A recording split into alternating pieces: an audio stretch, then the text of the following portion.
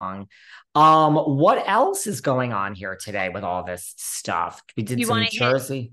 Kim and Croy, and you want to hit Kim Zolciak being dragged through the mud, being out here in Los Angeles at Craig's, where a lot of people feel like she's trying to find another sugar daddy, but her other kids are at home going broke with Croy. What are your thoughts? I mean, look, first of all, if you want to be photographed, you come to LA or New York. And if you want to be photographed when you're in LA, you go to Craig's. It's really that simple. Yes, yes. And It's by the really way, that Craig's, simple. You go to the Ivy, you go to Craig's, you have lunch at the Ivy, go right down the street to Craig's for dinner. Where else do you go? You know what I mean? So she knows she's going to be catch, photographed. Go to catch. catch. They don't care. Um, yeah, I mean, Croy, she's without her wedding ring. Croy filed again, apparently. Apparently, there were police calls again. I think Croy is now demanding the marriage, the house be sold so they can help pay off their debts. I mean, I just don't understand. Like, I'm not one of those people that's just like, let's just pretend this doesn't exist and go have some fun for a few days. Like, if my world is crashing in, I like to just sit in the misery and deal with it and think of the business solution hour by hour about how to get myself out of it. So I don't really understand the like, let's just go to LA when all of this is taking place. I don't really understand that. Well, she's out here to do a brain scan with the TikTok doctor, She just did it. Dr. Amen. Yeah, yeah, yeah. He's very good at marketing. He's probably good at what he does. I have no idea. I've actually I would asked, love a brain scan. really? I want him to be on my podcast. He's written books. Oh. He's very good with getting celebrities on. She had a brain scan. Brielle had a brain scan. He has 11 brain scan centers across the country. And Why what do you want a brain scan? What do you want to know?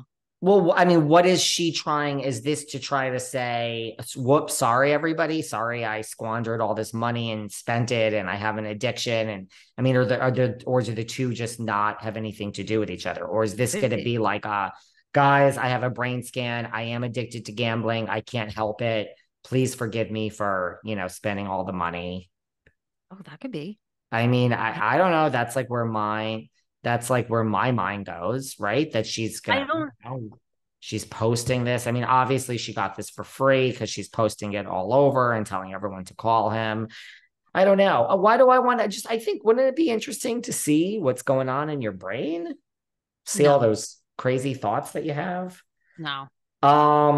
Okay. No brain scan for Sarah. Like, who wants a brain scan? I mean, like, no, that's so crazy. You get a brain scan if you think you have dementia and, like, Oh.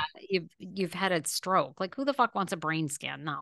Well, I'm not gonna go I mean, get one. I like if just you had some sort of traumatic head injury. Now, Kim says she's had a stroke. She was in a car accident. She To did. your point, that we don't know it, but that's an interesting point. Like, is she doing that to go, look, my brain cells aren't working correctly. So that's why I'm gambling.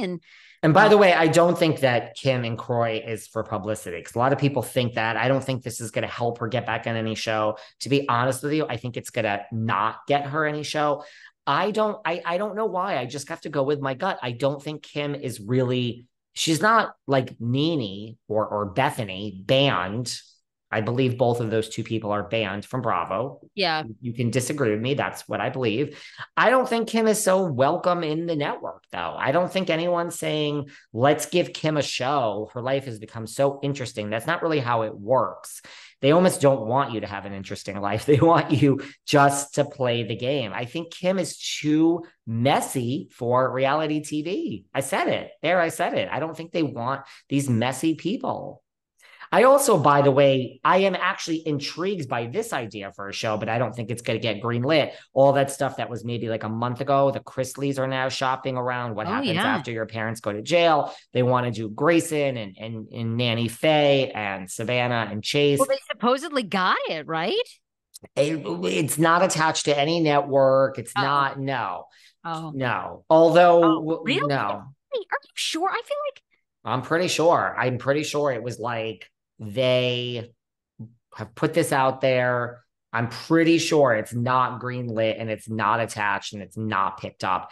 I don't know if it'll be picked up. I think there's still too much of a stigma, and I'm not saying there should be, with the parents going to jail. I don't think a network wants to touch it. Deadline reports that the Chrisley kids, Chase, Savannah, Chloe, Grayson, and Grandma Nanny Faye, are set to star in a new reality series from the producers of Queer Eye. The untitled project will document the new normal for the Chrisley family after their parents reported prison. But to your point, it is not like Netflix has announced that they're taking it. Yeah, I mean, I don't know. I mean, maybe, listen, I'm actually kind of interested in that. I would like to watch that, to be honest with you. I really would like to watch that.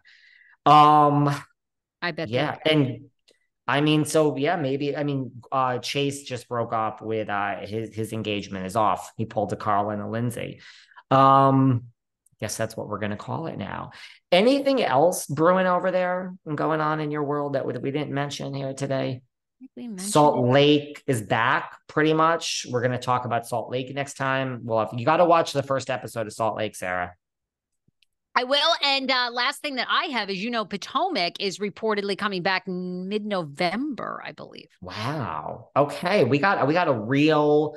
I'm excited for Salt Lake. I'm very excited for Beverly Hills. Excited for Potomac. We're turning things around here, And I assume Jersey maybe in February, I think is what I heard. But let's take it one. We got to get some more tea going on Jersey. It's like. I don't know. Melissa and Teresa not talking to each other. I really cannot wait. They're going to edit it in so many ways with eye rolls and this and that. But I really am so curious to see just how these two are at all these events without speaking. I mean, it's possible. I just think it's so weird. What are we watching? That's all. Your point. All right. Loving you and leaving you. We will talk very soon, though. Sarah Fraser Show. Love you guys. Oh my God, you guys are amazing. Listening to us, and now fans coming up to us. I mean, my God, recognizing us. Sarah was so happy that fans recognized us. I love it. Well, it's always when you're in the weeds, you don't realize, like, we do this show because we want to entertain people, inspire people, and it becomes a form of escapism for people. Life can be very hard. And so when someone takes time to recognize you or say, I follow your stuff, I mean, that is the greatest compliment you could ever ask. Now, people have a million choices. 30 years ago, you had, I don't even know what was on TV then, like Magnum PI, like Tom Selleck was it. Now you have Tom Sandoval, you have Tom Schwartz, you have David Yontef, you have Sarah Fraser. I mean, the fact that people follow us is so great. You should be proud of yourself, David. You've worked so hard. People love you. They recognize you. Listen, and this is what leads me to say things like, I love my listeners more than my friends. I mean, I'm going to say it again. I said it. I'm sorry. I'm going to get I mean, the people that listen, listen, there's also a lot of haters, but the people that listen that tell us that they love it, I mean, that will never be lost on me. I mean, thank you. Like, right? Like that.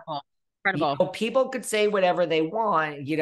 We grew a brand here. So, I mean, I see the numbers. I know what the numbers are. It's real. So I will never take that for granted. So I feel the same way that you do. Like, really, from the bottom of my heart. And yes, I probably would rather sit there and talk to a listener for an hour than maybe one of my friends.